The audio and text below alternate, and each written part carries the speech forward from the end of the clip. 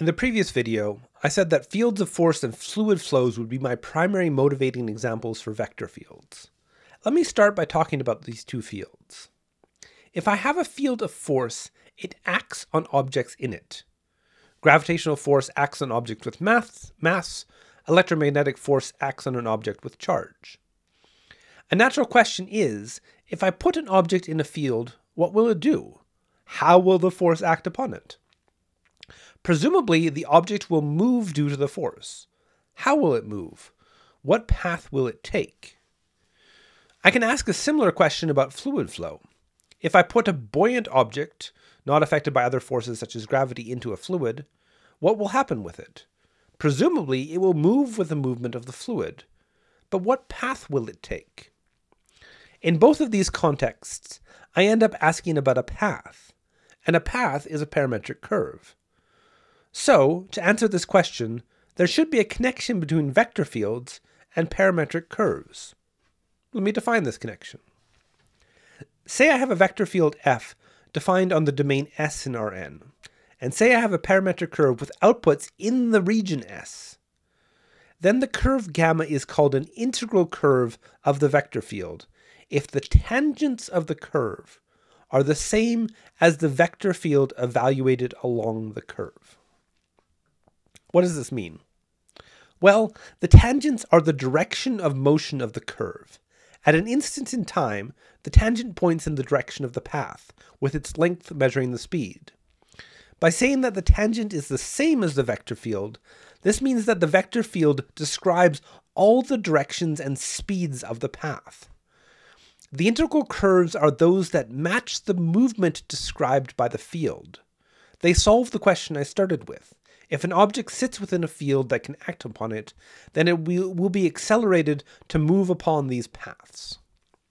There is a subtlety here about the object's starting velocity and how it interacts with the field, but I'll leave that aside for now. Here is a vector field in R2 given by f of xy equals negative y and then x. I can think of this field as describing motion, but what motion does it describe? Well, it looks a lot like moving around in circles. Here are some integral curves, which are indeed circles. And you can check that the tangents to these curves at any point match up with the direction of the field, which is the definition of an integral curve. Objects that this field can act upon will be pulled into these circle paths. These paths represent what the field wants to do to objects that live inside it. You may remember from parametric curves the pattern of a circle.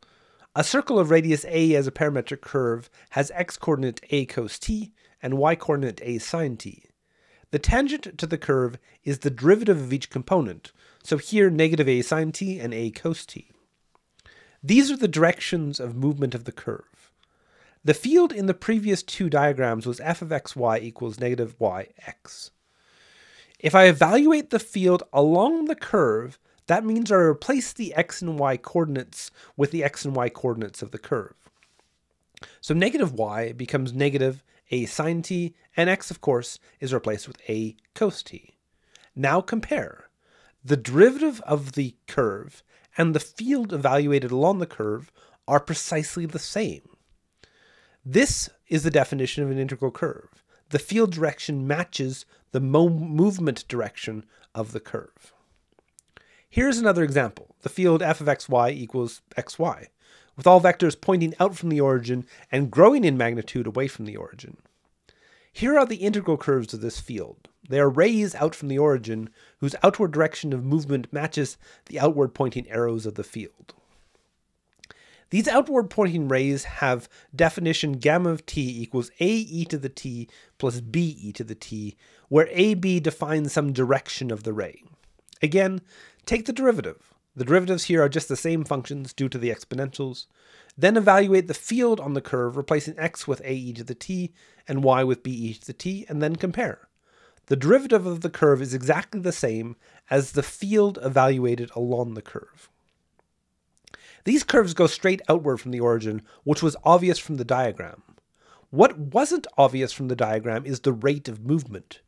The speed of these curves grows exponentially to match the growing tangent vectors of the field. Integral curves are a really insightful way to understand the behavior of a vector field. Where do all these vectors point? What paths fit these vectors? Therefore, I would like to be able to calculate the integral curves of a vector field. This turns out to be a pretty difficult problem in general. I'm going to give you the main idea, but we're not going to be able to do the solutions in general. However, I will talk about some specific examples that we can understand to demonstrate the general idea. The definition of a parametric curve is a curve gamma such that the derivative is equal to the function evaluated along the curve. Definition of an integral curve, that is. In this context, f is known, but gamma is unknown. How do I calculate gamma? Well, I can expand this in components. Both the curve and the field have multiple outputs, and I'll do this in R3. The components of the tangent of the curve are the derivatives of gamma 1, gamma 2, and gamma 3, the components of the curve. The components of the vector field are usually written f1, f2, and f3. This first equation is therefore actually 3 equations, as I've written here. Now I have 3 equations and 3 unknowns, gamma 1, gamma 2, and gamma 3. Each of these is a single variable function in the variable t. This is a system of differential equations. 3 equations, 3 unknown functions, all in the same variable. Now you can see why this problem is so difficult in general. Differential equations are already difficult enough, but a system of them is particularly challenging. Since calculating an integral curve is equivalent to solving a system of DEs, it is usually unapproachable given the skills we already have in this course. However, if the setup of the system is decent, this actually can be done. Here is the 3-dimensional version of the 2-dimensional field I showed earlier, a field where all the vectors are pointing outwards. The first 3 lines here are the system of differential equations that I wrote down in general in the last slide. Usually there is interaction between the 3 equations. However, in this particular example, gamma 1 only shows up in the first, gamma 2 only shows up in the second, and gamma 3 only shows up in the third. So these are actually 3 independent differential equations, which is much more approachable. And these are also differential equations I know how to approach. This is the basic equation for percentage growth. The derivative is equal to the original, and this is solved by the exponential function. E to the t is the unique function whose derivative is equal to itself. As with all differential equations, there is some initial condition. For percentage growth, it is the starting value, a coefficient in front of the exponential. Therefore, the solutions are gamma 1 is a e to the t, gamma 2 is b e to the t, and gamma 3 is c e to the t for some constants a, b, and c. And this explains why the outward growth is exponential.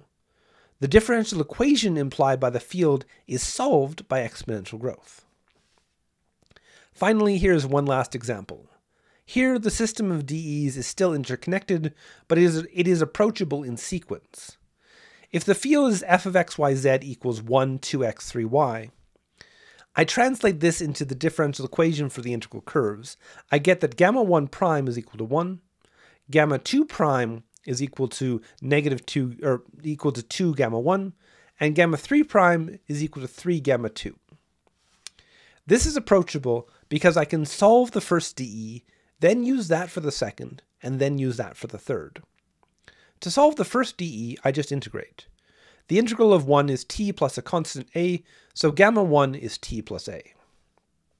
Then I look at the second DE. Again, I can integrate both sides to get gamma 2 on the left. Gamma 1 is inside the integral on the right, but now that I know gamma 1, I can replace it and integrate, and the result is that gamma 2 is a quadratic, t squared plus 2at plus 2b, with b some new unknown constant. For the third equation, I do the same. I integrate both sides and replace gamma 2 with what I just calculated to get a cubic for gamma 3. Well, then I know the curve. This gamma 1, gamma 2, and gamma 3 fit together to make the parametric curve that is the integral curve to this field. In this way, for certain fields with nice setups, I can actually calculate integral curves. And this is some progress, even if the general problem remains out of reach.